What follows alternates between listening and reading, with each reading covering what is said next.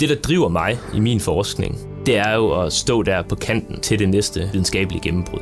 Og det skal mine studerende jo også mærke. Noget af det fedeste som studerende, det er den der fornemmelse af at stå oppe i et laboratorium, og alle brikkerne falder på plads, og man lander det der store resultat. Det er jo super fedt. Målet med min undervisning, det er at uddanne nogle af de allerbedste ingeniører. Derfor lærer jeg også mine studerende at stille spørgsmål og udfordre alt det, vi ved, teknologien kan i dag. Fordi så ved jeg, at de også kommer til at gøre en stor forskel, når de kommer ud i erhvervslivet bagefter.